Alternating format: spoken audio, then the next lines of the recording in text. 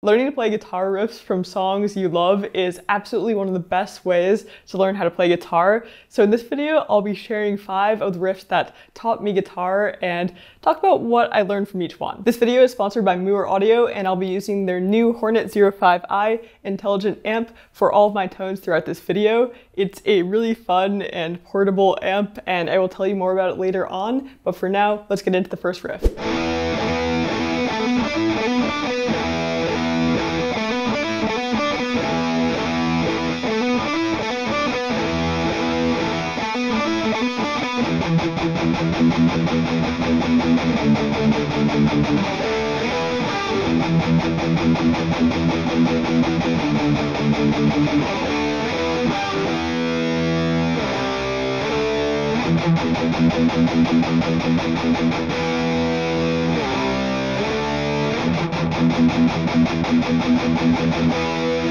So that was the intro and main riff from Paranoid by Black Sabbath. This was a riff I learned pretty early on in my guitar playing. About a year into playing, I learned and covered the full song, and it was definitely a learning experience. For one, once I learned the basics of the riff and tried playing along with the actual song, it just sounded completely wrong, and I wasn't sure where I was going wrong. As far as I knew, the song was in E standard tuning, so I had my guitar tuned to that, but it just didn't sound good when I was playing with it. I now know, and I figured out then as well, that the song is actually just recorded a bit out of tune, so to get your guitar to sound correct with the song, it has to actually be a bit sharp. So that was new for me. I hadn't really come across songs that were recorded like that before. Another thing this riff helped me with is really making sure to listen critically and figure things out, even if you're watching lesson videos or looking at tabs. So a lot of lessons on YouTube I came across actually had this intro part here, this part, a bit wrong. They just had it like this.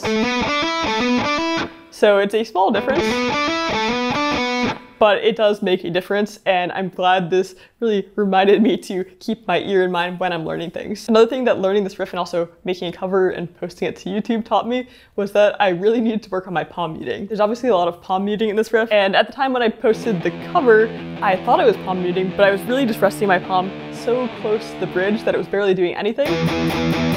And you couldn't really tell that I was actually palm muting in the cover, so I got a lot of comments really quickly informing me that I was doing it wrong. This was of course a bit upsetting at the time, but long term it really made me think about how I was palm muting. I adjusted where my hand was on the strings and realized the differences moving my hand up and down made to the tone of the palm mute. So I think it helped me a lot long term to learn this riff and kind of mess it up in a cover on YouTube.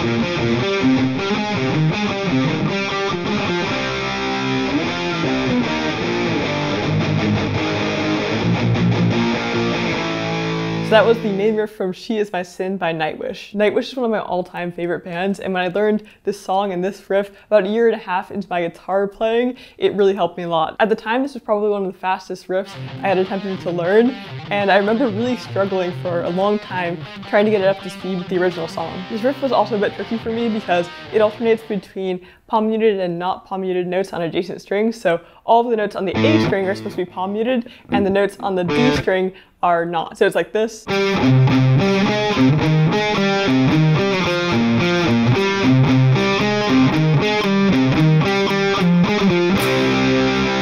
So working on this riff really forced me to think about muting and how I was doing it, and thinking about my hand positioning so that I was muting one string but letting the other string ring out as needed. And I think it was really valuable for that. In addition to learning this riff, I also actually learned the whole She Is My Sin song, and there were a couple other areas that it really helped me in. For one, the song actually featured my first ever pinch harmonic during the solo, and I was so happy when I was able to nail that at least some of the time. There's also a quite fast palm muted galloping section in the song, and that was new to me at the time, and I wasn't very good at it. I remember really struggling to get it down for the cover, and I did okay enough to make the video, but it definitely got me working on that gallop technique as well, and it's something I improved over time after that. I was really proud of myself at the time for getting this down, and yeah, I think it's a great one to learn, especially if you are a Nightwish fan. Now quickly before we get into the next riff, let me take a moment to tell you about the amp I've been using for all of my tones throughout this video, the Mooer Hornet 05i. This little amp is surprisingly powerful, super portable, and I've just had a lot of fun with it so far. Like the larger Mooer SD30i amp I previously demoed, this is a digital modeling amplifier that uses Mooer's awesome effects modeling technology to offer a huge range of different tones and effects. There are 52 different included amp models and 49 different effects, and you can tweak and combine things to your liking. On the amp itself, you can switch between 4 different built-in presets just by pushing on the button on the front of the amp like this. But you can totally customize those 4 presets, set them to whatever you'd like using their app on Android or iOS. This amp is very simple and easy to use. It just has the button on the front for toggling effects and changing volume. Then it has a guitar line in port, of course, and then a USB-C port. The USB-C port is used for charging. The amp has a 5-hour battery life once it's fully charged, and you can also use it for recording to your smartphone or computer. Throughout this video, you've been hearing the audio from recording from this amp to my desktop computer using USB-C, but I think where this really shines is you can bring it on the go with you, bring a cable, plug the amp into your smartphone and hit record, and you'll get really nice sounding guitar audio directly to your smartphone video, so you don't have to sync it up or anything like that. And it just makes it really easy to quickly record on the go, make social media content, record your practice, whatever you're doing, and I think that's a really fun feature. The Hornet also sounds surprisingly good out loud in the room given its size. Here's a sample of what it sounds like with just the camera audio in the room.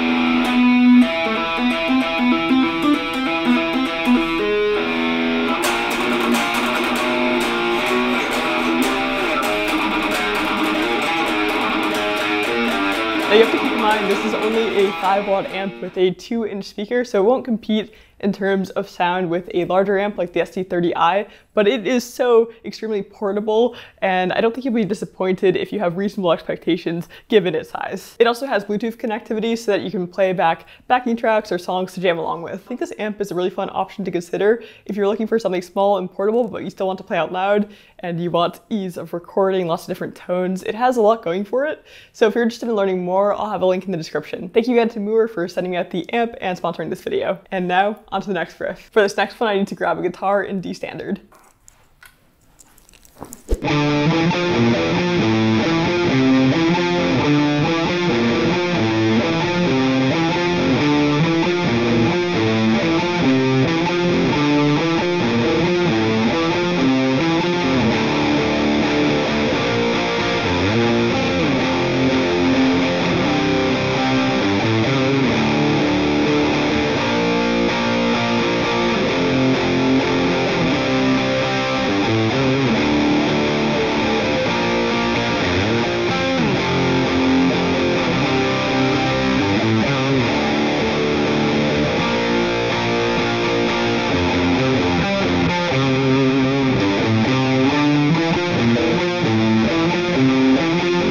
So that was an abbreviated version of the main riff from Square Hammer by Ghost. As you probably know, Ghost has recently been my favorite band, and I think there is so much you can learn from learning a bunch of their songs, Square Hammer included. Square Hammer was actually the first song I learned all the way through and posted a cover of on YouTube, and I was really proud of it at the time. This riff and song overall is not too complicated to play, but it has a bunch of different techniques going on, lots of things to work on and learn, like palm muting, alternate picking, sliding, and power chords, so it was a really great one for me to learn as I was learning guitar, and it's just such a fun song to play. The beginning of the riff here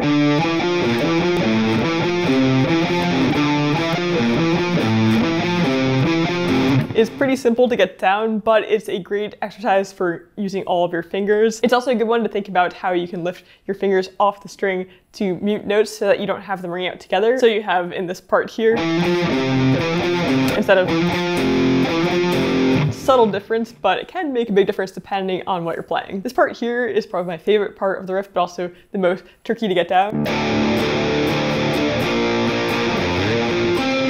And it just sounds so cool, that slide from the 3rd fret up to these big stretches here, and yeah, it's just such a cool sound. It was definitely tricky to get that slide down to make sure it was accurate about where it was supposed to go, and then also hit the next spaced apart notes there. I think the problem for me when I was learning this was that I was really focusing on making sure I got that big stretch there. So that meant that sometimes my accuracy with the slide wasn't quite correct and I landed on the wrong note. So it was a really good exercise in working on moving across the fretboard quickly and also just hitting that big stretch there. I think when I was first learning this riff, I probably played this part here with my third finger like this. But I think it's actually easier to use your second finger for that note there. It just makes the stretch a little bit easier. I remember having so much fun learning this riff, and I was so happy when I put it all together and learned the whole song as well and was able to make my first ever cover. It was just a huge moment for me, and I will be forever grateful to this song.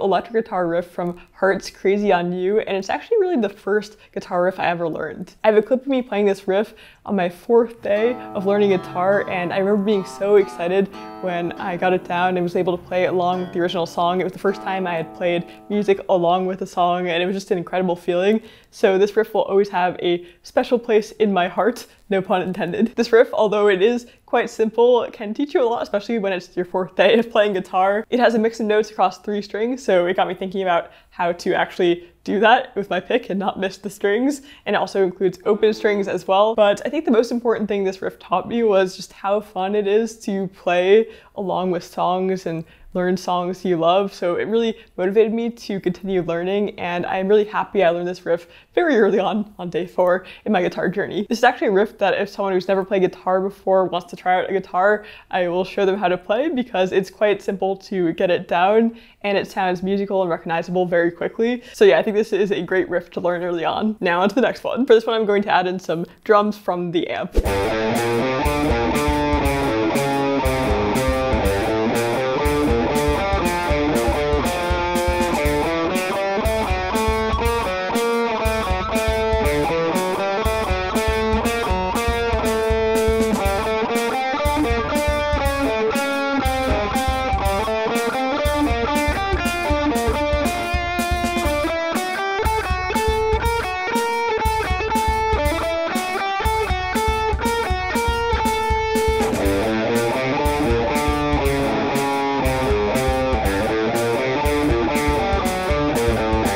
So that one was a bit different, although I'm sure you've heard it before. That is a guitar adaptation of a classical music piece called The Mountain King. I learned this quite early on in my guitar playing. It was an exercise I came across on YouTube, and I practiced this a lot. It really helped me to get down alternate picking, because when I first started learning this, I hadn't really done alternate picking at all, but it was something I was conscious of, and this was a great exercise for me to work on that through. I'm not sure if this is how I played it at the time, but this riff can also help with inside picking, this part here. We're kind of going back and forth between the A string and the E string. You can kind of just keep your pick in between the 2 strings and pick back and forth. So this has a good mix of doing that and alternate picking and even just economy picking in general. I remember playing this riff a ton, just trying to increase the speed for fun. I wasn't playing with metronome at the time, although probably should have been, but it was really fun just to see how fast I could play it cleanly, and that did help me to improve my speed overall. Learning this riff also helped me to start thinking about the fretboard more and about how I can move things around the fretboard, because it involves lots of octaves and the major and minor scale. So for instance, this part here is the same as this part here, except this part is played an octave higher from the first part, and I think this was actually my first introduction to octaves. And the same thing is true for this part, and this part here. So yeah, this was really useful to think about how I can move things around the neck and where the octaves are and how you can find them. This part here was also really good for working on stretching out my pinky and my hand in general. I think when I was first learning this riff, I couldn't quite make the stretch, so I couldn't do that like this. I think I had to move my hand up and down like, and that was definitely less efficient, but it got me thinking about how I could actually make that stretch to make it more efficient, and it's still actually a good exercise for working on that. So there you have it, 5 more riffs that really helped me learn guitar. It's been a ton of fun going back down memory lane, thinking about how I felt at the time when I was learning these riffs and these songs, and I hope that some of these are helpful for you as well if you're just starting out. Let me know in the comments what riffs helped you learn guitar. I'm curious to hear what ones you learned from. And thank you again to Mover Audio for sponsoring this video and sending me out their new Hornet 05i amplifier. It's really fun, and again, if you're interested in learning more, I'll have a link in the description. Thank you all so much for watching, and I'll see you in the next video.